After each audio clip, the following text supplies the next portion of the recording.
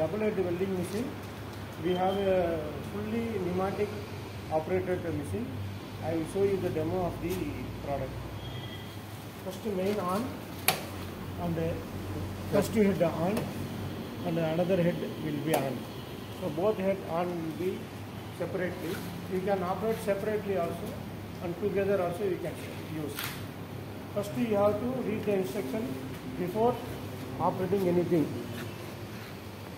This is a very important thing. You have to follow it. Okay. And according to your convenience, you can turn around the box as per your requirement. Okay. Then switch on the heater. Same here also, switch on the heater.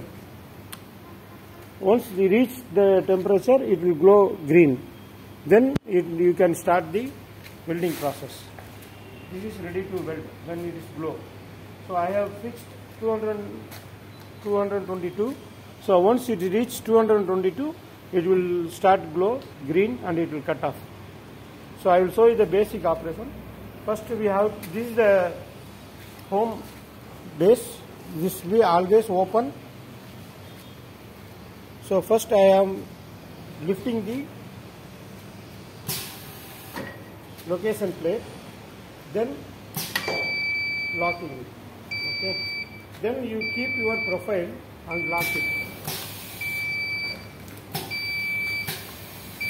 After locking, pull back the back plate, down the location plate, up the heater plate. Before that, you might have noticed that the location plate and the heater plate both are in the bottom itself. So the first one is always by default, location plate will be first place. So the back side will be heater plate. Now you can see the heater plate has come in. I will show you once again. So now it's gone inside. Now I am bringing front side. Now I am upping the heater plate. Then now the welding is going on.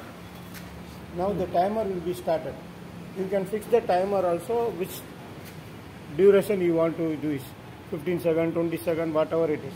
Once the buzzer beeps, the heating process is over. So pull back and down the heater and send it to the home place. It is always advisable.